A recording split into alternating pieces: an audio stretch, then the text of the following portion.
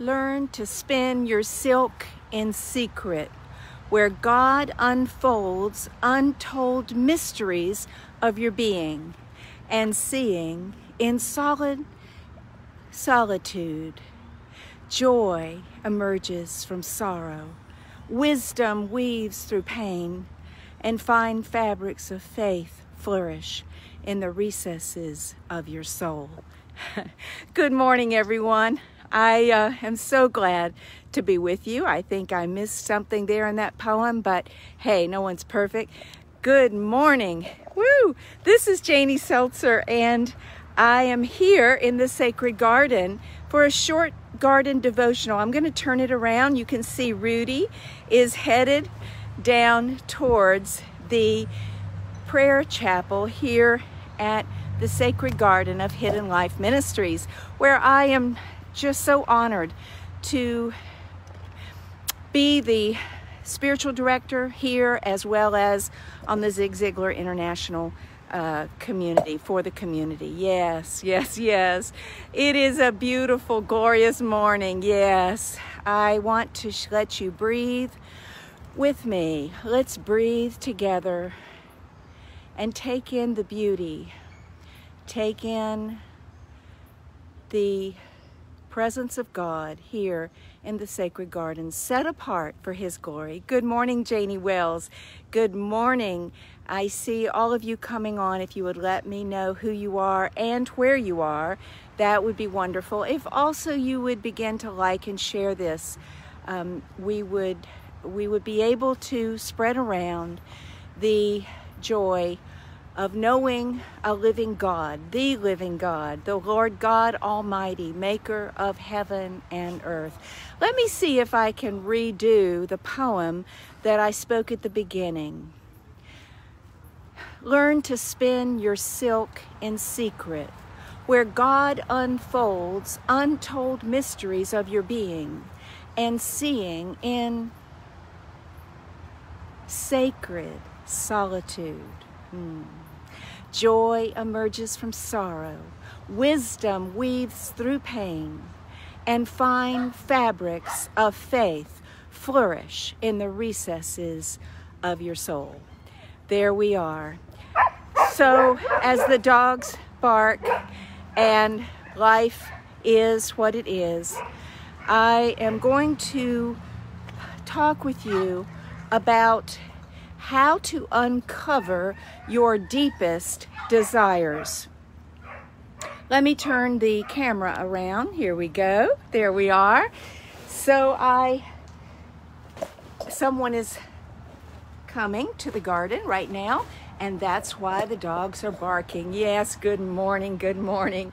Everyone has surprises and unexpected events, and we just had one here, but we're going to continue on to discuss together in this short devotional as I lead us now in prayer to ask the Lord God to uncover our deepest desires. Father, I thank you for my friends around the world. Thank you that we all live imperfect, perfect lives. For you are the God of the universe, and upon you we depend, not on ourselves.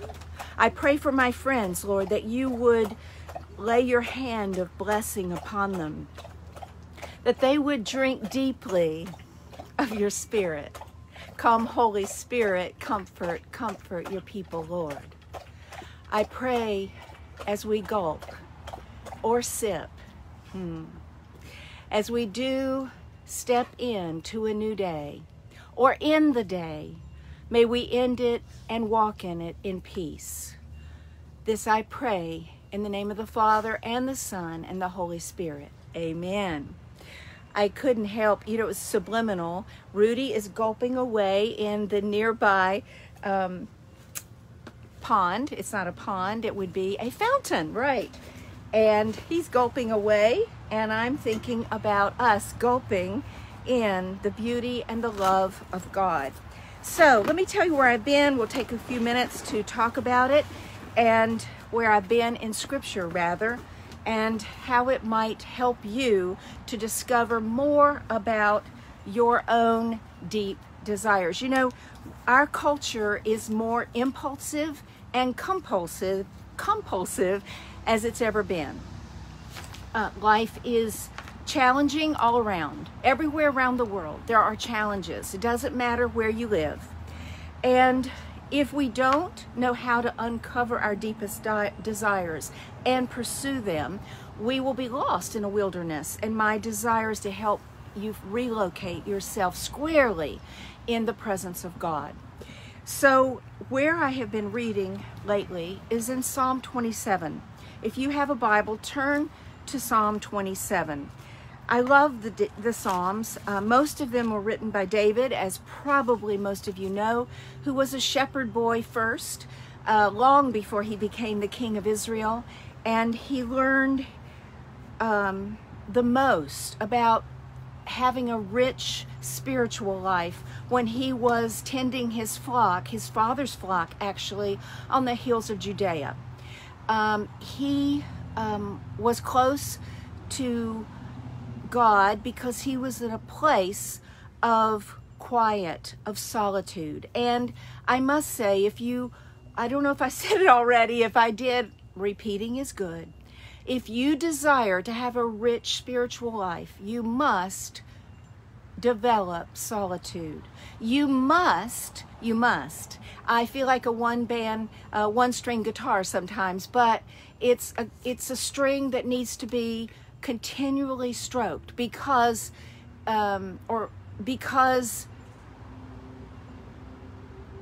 first of all, so few are doing it, and second of all, it's essential. We're going to see this in Psalm 27. I'm going to read the whole psalm.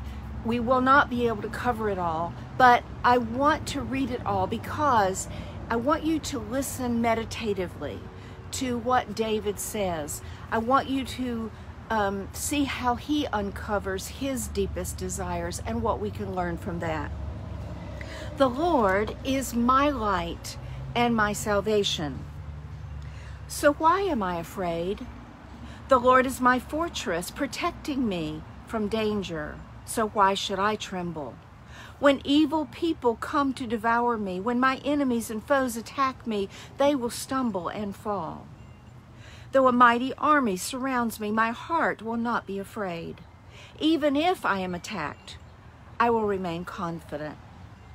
The one thing I ask of the Lord, the thing I seek most, is to live in the house of the Lord all the days of my life, delighting in the Lord's perfections and meditating in his temple.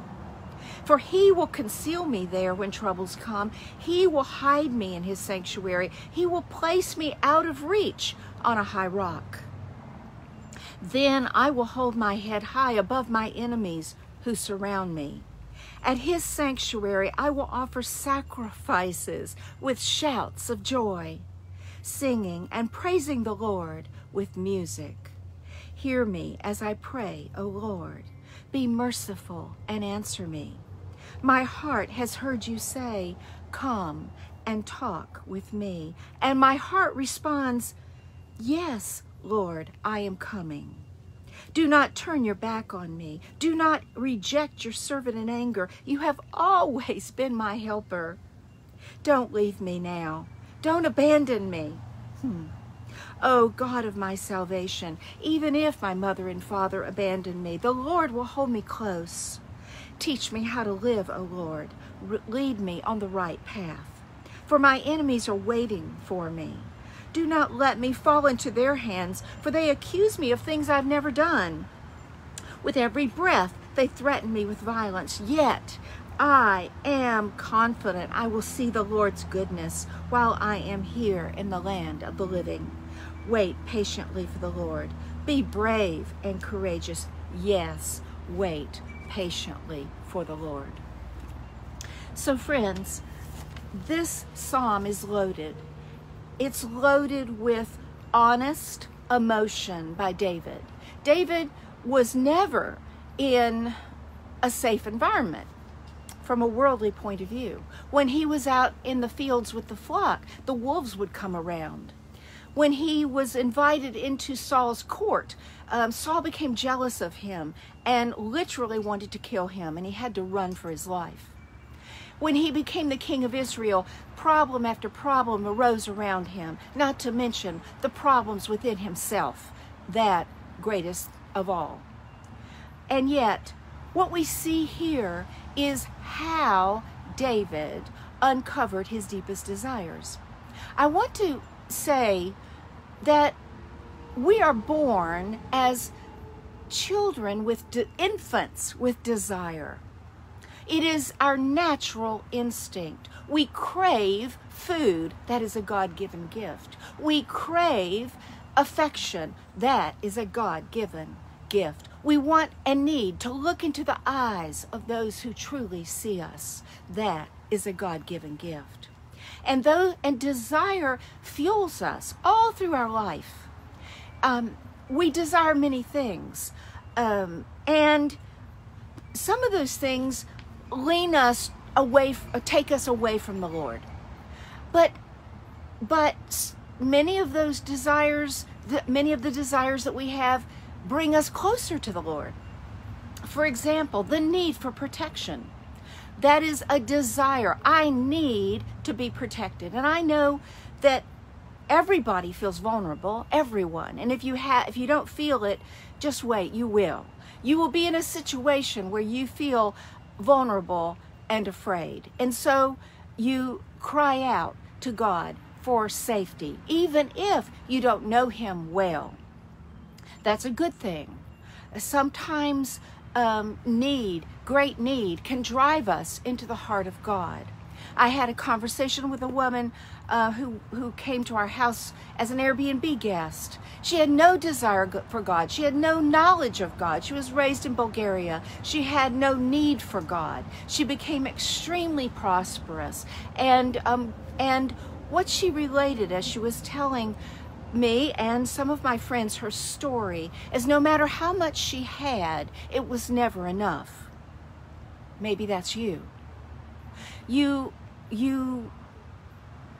have many possessions, but you need the next bright and shiny object, or you want the bigger condo, or the nicer car, or the more handsome husband, or the more powerful job.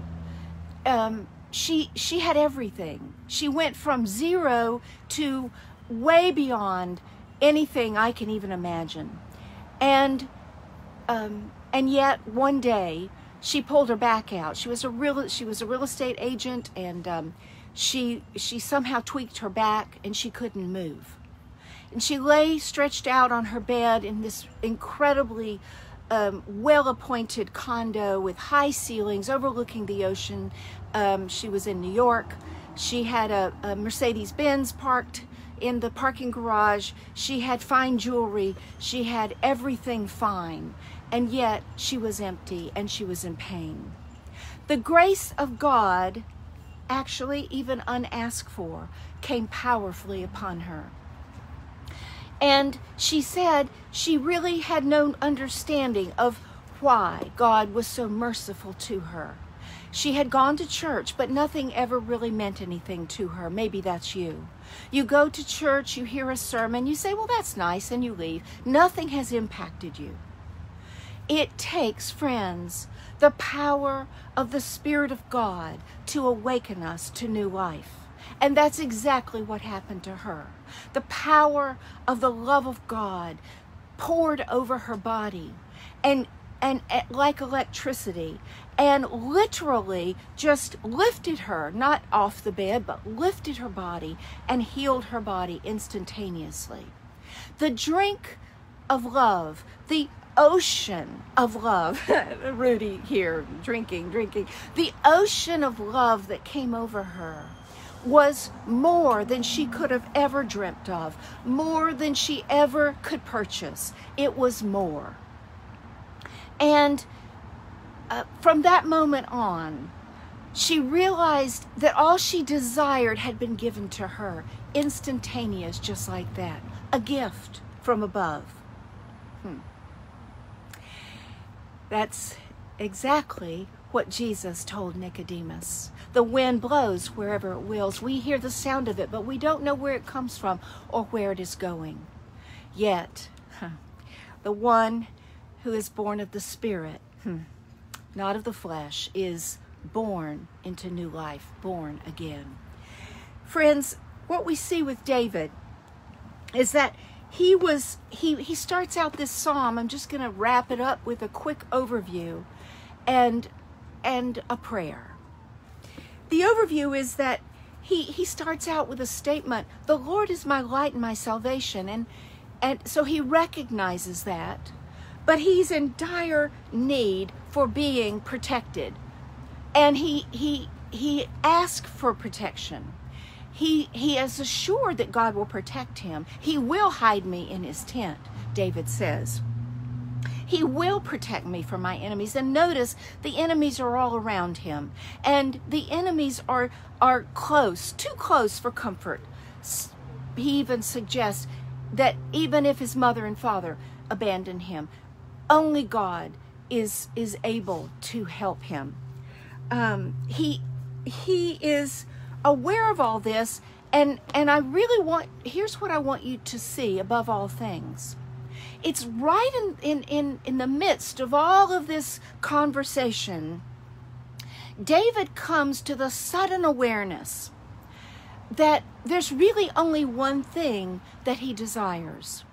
And I want you to think about your desires and dig deep for what you really want.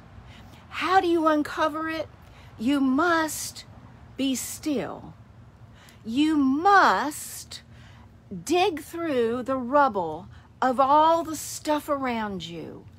And you must, at least, at the very minimum, that's what I'm going to say to you today, at the very minimum, be open for the Spirit of God to flow over you and to give you a taste of his eternal life and eternal life with him.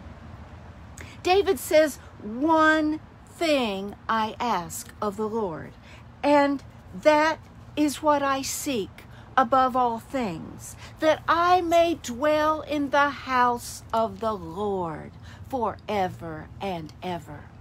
Friends, when everything has been said and done, that is all there is. David uncovered his deepest desires. He looked and he saw his enemies. He recognized his need for protection. He recognized that he needed to be surrounded, not by ultimately anything, but the presence of God himself. And he says, if I can live in the house of the Lord, I will delight in his perfections. David recognizes that the Lord God Almighty is a perfect and holy God. And what happens when we discover that holiness and perfection is beautiful? We want more and more of it. Friends, it is all our heart desires. We are born with desire, and that is a gift. We will eventually, if we keep moving towards the place of our deepest desires, discover that he is all that we need or want. And our life will change. We will still, by his grace, experience the goodness of the Lord in the land of the living. In fact, that's a promise. And we will also know that it is not the gifts that we love, it is the giver. It is the giver that we desire. It is the giver that we yearn for. I want to end today with these words, not from another poet. I started with a poem. That would be my poem, Silk. And in the middle, we listened to David's poem. And now I want you to hear what John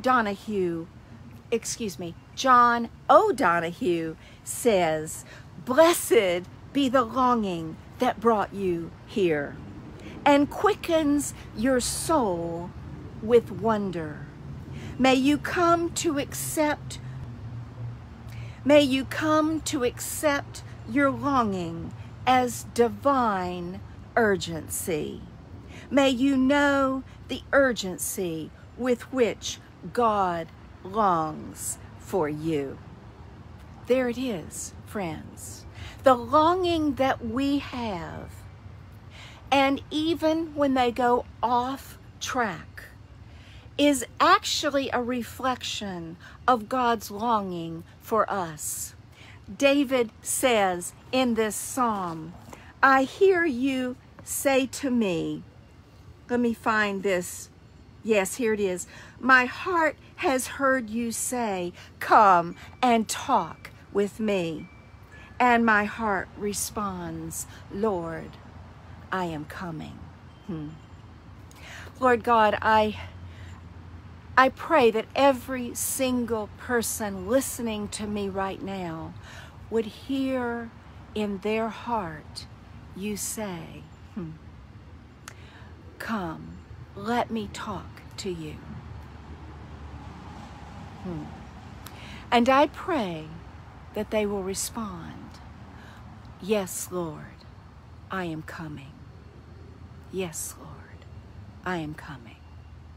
Holy Father, we have many needs, but we need most to have intimacy with you. We need most to know that we can abide with you in the secret place where you dwell. We need most to know that even if our body is ravaged, even if we lose what we hold most dear, we never lose you. We never lose your love. You will never abandon us. I pray for my friends listening that they would uncover by the power of your Spirit their deepest desires. And I pray, Holy Spirit, that you would do the work like a mighty wind, uncovering them from all of their trappings of worldliness, so that their eyes might see your glory and your beauty, and they will recognize that you alone are the one thing that I most deeply desire. Thank you, Lord, for hearing us. Thank you for comforting us. Thank you for drawing us to yourself. And thank you, Holy Spirit, for your beautiful, powerful work in our lives.